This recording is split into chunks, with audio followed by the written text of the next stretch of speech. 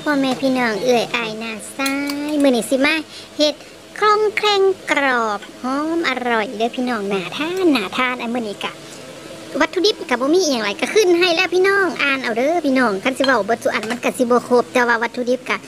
ประมาณนี่แหละพี่น้องใส่แป้งอันนี้ประสงค์เด้อพี่น้องเกลือครึ่งช้อนชาบ่ต้องหลายมันสีเข้มอันนี้ไข่ไก่ฟองหนึ่งพี่น้องเอาแต่ไข่เด้อไข่แดงมันไข่ขาวบ่เอาน้ำปูนใส่2 ช้อนแกงเฮานี่แหละพี่น้องช้อนกินข้าวเฮากะทิ100 ml เด้อพี่น้องใส่แล้วก็เทลงไปผส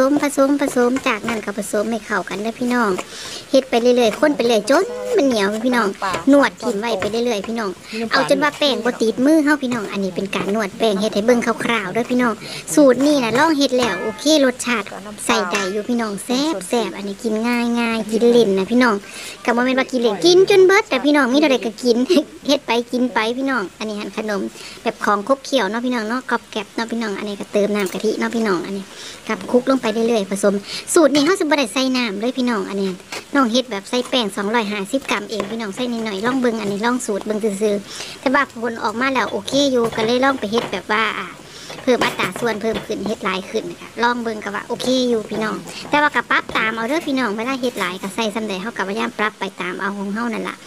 อันลองสูตรไปอันนี้ปั้นเป็นตัวเรียบร้อยแล้วพี่น้องสิเอาน้ำไปทอดพี่น้องแต่ว่าอย่าไปคลุกแป้งเด้อพี่น้องตอนปั้นเป็นตัวนั่นเพราะว่ามันสิติดแล้วมันสิหดขึ้นนะพี่น้องมันสิม้วนเข่าคือเก่ามันสิบ่เป็นตัวน้องก็เลยบ่เล่นบ่เอาห้อยแป้งบ่คลุกแป้งปานใดเอาใส่ลองเบิ่งเทศเบิ่งได้พี่น้องนะว่าน้ำมันน้องห่อนบ่เขาก็ทอดไปน้ำมันจะใจห่อนเด้อพี่น้องให้ทอดน้ำมันใจเย็นๆทอดไปเรื่อยๆให้มันแบบว่าไฟกลางๆเด้อพี่น้องถ้าไฟห่อนแล้วมันสิสุกข้างนอกข้างในมันสิบ่สุกมันสิบ่กรอบนะพี่น้องอันนี้หั่นค่อยๆทอดไปเรื่อยๆเนี่ยน้องก็พยายามโยนลงไปทีละตัว2 ตัวทอดไปเก็บไปทีละหน่อยให้มันฟูขึ้นมาจนมันเหลือง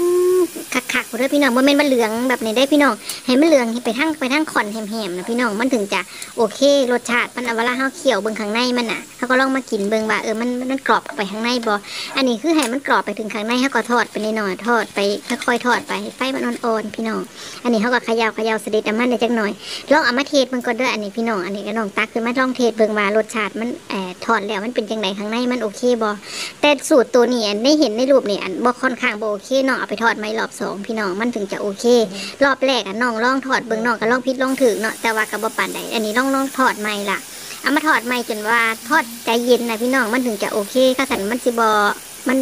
เรียกว่ามันสิบ่สุกข้างนอกข้างในมันสิบ่โอเคพี่น้องเขาเรียบร้อยแล้วเนาะทอดเจ๊เป็นใบแล้วเขาก็มาเตรียมอันน้ำเคลือบมันพี่น้องน้ำเคลือบมันก็ใส่3 เสี้ยนน่ะพี่น้องมันสิมีผักชีแล้วก็พริกไทยดำแล้วก็กระเทียมพี่น้องใส่3 อย่างนะพี่น้องก็ต้องใส่หลายเด้อพี่น้องถ้าใส่หลายผสมหลายมันสิบ่แซ่บมันสิกินมันพวกนี้มันสิแรงเกินไปให้มันออกอ่อนๆกินอ่อนๆแล้วพี่น้องกินแล้วมันสิพอหอมอยู่ในปากนวลๆอันนี้กับวัตถุดิบก็จะมีอยู่3 อย่างเด้อพี่น้องกับปรุงมีผักชีแล้วก็พริกไทยดำกระเทียมแล้วก็รสชาติปรุงเขาก็ปรุงตามนี่แหละพี่น้องมีน้ำตาลทรายน้ำตาลปี๊บพี่น้องก็ตามสูตรเลยพี่น้องที่ขึ้นไว้ให้รสดีน้ำเด้อพี่น้องมันถึงจะแซ่บปรับรสในจักหน่อยแต่ก็ใส่น้ำปลาให้ไม่กินน้ำปลามันนิดนึงจะใส่หลายเด้อใส่ช้อนแกงเดียวพี่น้องแล้วก็เกลือพี่น้องรสชาติมันจะออกเข้มๆหวานๆในจักหน่อยออกไปแหลมพี่น้องอันนี้เขาก็ละลายให้มันเรียบร้อยเนาะพี่น้องอันนี้เขาละลายพวกน้ำตาลปี๊บเนาะเอามันให้เป็นน้ำเคลือบเขาเคี่ยวพี่น้องผสมลงไปเนี่ยก็เคี่ยวไปเรื่อยๆมันจะได้หน้าตาประมาณนี้ได้พี่น้องเด้อเขาต้องเอาขนมที่เขาทอดไปแล้วมาคลุกเด้อพี่น้องเด้ออันนี้น้องก็คลุกให้มันเรียบร้อยแล้วน้องก็สิเติม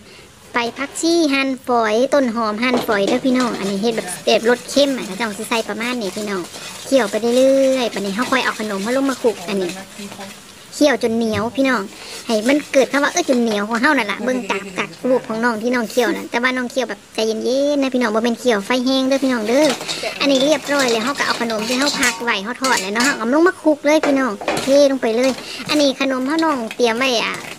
250 กรัมเนาะก็สิได้ประมาณนี้ก็บ่ได้หลายปานใดแต่ว่าน้องก็ลองเอามาคลุกๆเบิ่งรสชาติเนี่ยลองซิมตามสูตรแล้วโอเคนะคะพี่น้องทานอยู่อันนี้กินได้อยู่อันนี้